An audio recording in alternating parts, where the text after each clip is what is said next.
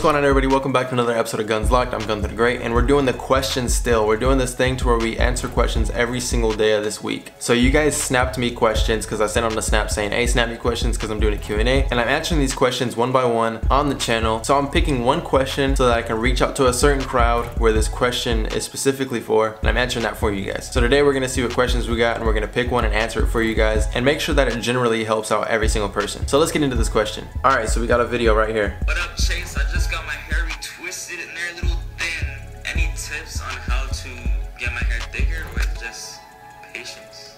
Lover_boy6911. And that is a good question. Like I said in yesterday's video when I was talking about combining the dreadlocks using rubber bands or the crochet needle, and those both have their strengths and they both have their weaknesses. But guys, when it comes down to it, when you're starting your dreadlocks, they do start out very skinny, or they can start it thick as well. But know this, when your dreadlocks are starting, if you guys haven't started your dreadlocks yet or you plan on starting them, keep this in mind, that when you start your dreadlocks, you start twisting them, and when you twist them, they're gonna start out really skinny. Like say this is the dreadlock, and this is how it turns out when you first twist it. Like it's not gonna stay like this always. Believe it or not, your hair almost fluctuates. What I mean by that is that throughout the time it'll kind of get fat and then it'll get skinny, could get fat at times and get skinny at times. It just depends on how the whole process is going. During the earlier stages, your hair does seem a little more frizzy if you're not maintaining it all the time. So if you're maintaining it by twisting it all the time, your hair will relatively stay skinny. But me, for instance, if you're not maintaining it, which I don't, the hair tends to get some girth to it. And by girth, I mean like it just gets wider. And if you think about it, it does kind of make sense. When your hair gets longer, it's growing into the dreadlock and your hair just starts to fluff up and it gets thicker and it makes the hair stronger. Like my thickest dreadlock, for instance, this one right here, I didn't think it was going to turn out this thick, which it didn't start out that thick. As you guys can tell, the tip is skinnier than the width as it goes deeper in. And that's kind of how it started out. It started out like this, and then as it goes down, it gets thicker. And the reason it does that is because of the whole matting process, and all of this does happen naturally. And the whole point I'm really trying to get across is that during the time of dreadlock is that your hair does go through a stage to where it does get thicker. But keep in mind, as your hair gets tighter and tighter and tighter and it locks better, it will start to get skinnier. So it does like go back and forth, and it goes hand in hand. It's really weird, and it's really just a cool process to look at and see. So me having dreadlocks personally, when I see my hair and I see it go through these different stages, which it does go through different stages all the time, considering that your hair does grow all the time, you just notice these little things. And my hair was just getting longer. I noticed that it got more fluffier, and as I got more fluffier, it actually had more time to lock up, and by locking up, it gets tighter. So at the same time of it getting fluffy or puffing up, it does get tighter in a sense. But the whole thing about it is you do really have to be patient with it. If your hair isn't how you want it to be, just be real patient and it will turn out how you want it to be. And you just go through that whole kind of cycle. If you're that kind of person to where you're like, man, I don't like how my hair looks at this point, just wait it out and see how it looks in a few months, and trust me, you'll definitely change your mind. But from my personal experience, what I want to tell you guys is that when you start hitting your dreads, they can be skinny, and as they get longer, they will get thicker. That's almost a promise, unless you're doing some sort of thing to where you're maintaining it to stay skinny, like twisting it very tight or crocheting it really tight. But I think that's really unnecessary unless you really want to go for that look. But like I say so many times, it is your hair. Do what you want to do with it. Exactly what I do. Like I do whatever I want with my hair because it's my hair, and don't let anybody tell you like don't do that because it's weird, or don't do this. Like it's your hair.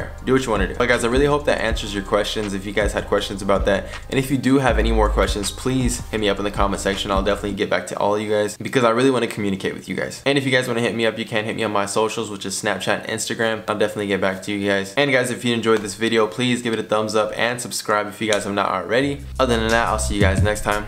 Peace.